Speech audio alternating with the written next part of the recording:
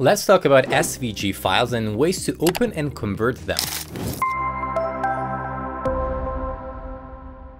Hey everyone, I'm Dom from Wondershare UniConverter. When you grab a picture from Google Images, for example, sometimes you can't open them because they're in SVG. The same goes for any other graphics file you might use. SVG stands for Scalable Vector Graphics, and it is used for logos and all sorts of designs mostly because they can be scaled up and down and the quality will stay the same. As you can see on Mac, I can view them with the Quick Preview app or with a web browser like Safari, but can't really do anything else with them. These files aren't compatible with video editors, for example, either.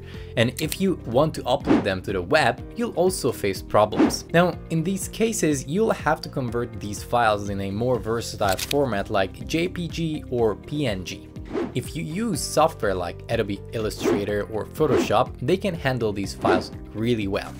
Just simply import your file into Photoshop. Then if you don't need to edit them, scale them, whatever, go to the Files menu, then to Export As, and then here select the JPEG or PNG. If it's an image that is supposed to have a transparent background, choose PNG, as it can handle transparent backgrounds, JPG can't. Now, another method that might be an easier and more accessible option for you is the UniConverter, which is a multimedia toolbox with a powerful image converter as well that supports all sorts of image formats, including SVG. If you don't have the tool yet, grab it from videoconverter.wondershare.com. After opening it up, you'll find the image converter tool right on the home page. You can import multiple files here at the same time, which will make this process much faster. Down here, select a universal output format.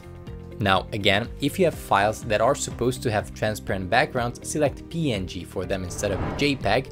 Otherwise, JPEG is the most convenient choice. By clicking on the settings icon, you can change attributes like resolution and quality, but note that by converting an SVG file to a non-vector image format, it will lose its ability to be limitlessly scalable. As an extra feature, here you can crop your image and add effects to them if you need to.